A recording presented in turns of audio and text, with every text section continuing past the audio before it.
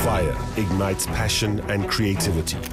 Free your imagination with the slim, sleek, and beautiful new Huawei P8.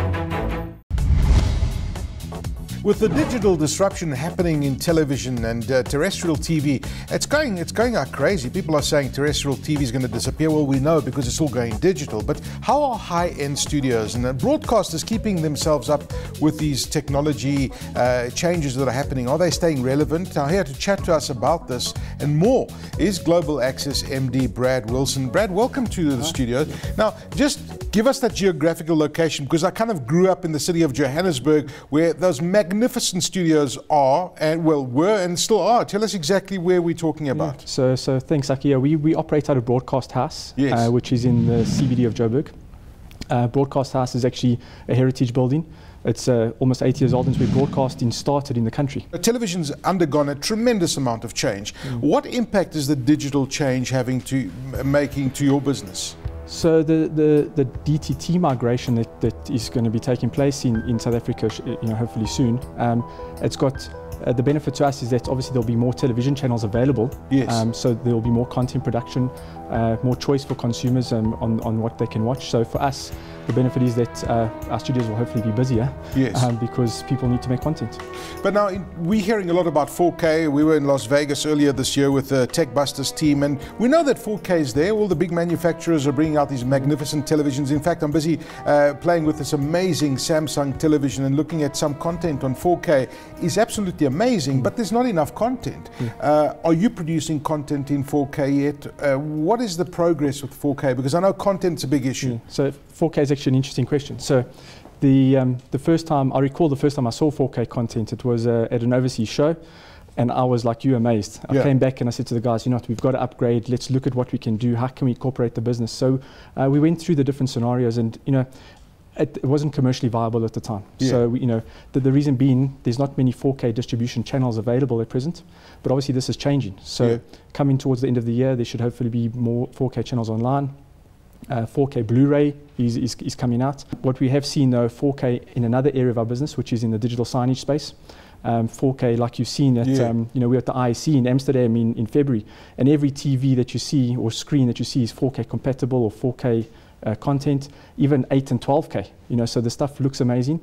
So we've seen some increase in requirements for 4K in that space, and we've even created some 4K content, but specific to that environment. Imagine you've got HD, Toby Shapshak in HD. Now just imagine him in 4K. That will be like almost like a horror movie channel. But on a serious note, your studios are humongous. You've got these high ceilings and that.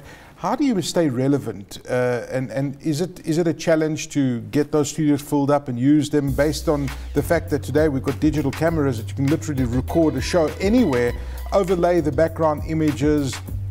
Some people are saying we don't need these big studios anymore. So our opinion, I think studios will always will be relevant for a long time to come. Especially for the high-end productions.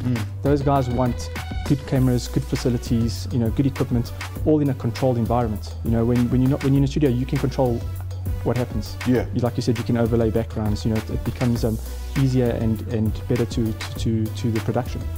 So I think that they'll definitely be around for a long time to come. And you're also talking about the technology and how you're having to upgrade. Do you have to make a significant upgrade now that we're going to be migrating to DTT, and where we're not going to have analog television in the future? Does that impact your business? Do you have to make any changes to your business and your productions? So no, I mean, we always stay relevant. In our business, we've got to stay ahead of the curve, as they would say. So we're always constantly looking at ways of upgrading and improving and being more efficient. So we don't have to upgrade at the moment. We are all fully digital. So from a DTT perspective, there'll be no impact to our business at all. Great stuff. Now, just out of interest, coming back to the 4K stuff that you were talking about earlier, for you to produce stuff in 4K, what changes do you have to make within a studio? Do you have to change all the cameras? I mean, is that a big jump in terms of the cost of taking a standard studio and upgrading it to 4K? Yeah, definitely. So everything pretty much has to change, from the camera to the production desk to the workflow. Turnaround times will become possibly longer because the content is that much bigger. You know, when you record HD, it's X amount of gigabytes. Now when you 4K, it's double that. So everything would require an upgrade to become 4K compliant. So you reckon we'll have a 4K channel on DSTV by the end of the year? I don't think so. You don't think so? No. You know, from a distribution perspective, if you look at a satellite and the way DSTV distributes content, the transponder, you know, to deliver a HD channel is part of a transponder. Yeah. When you want to go 4K, you've got to double that. So the infrastructure they would need to distribute 4K at present would have to double if they're to replicate all their channels into 4K. If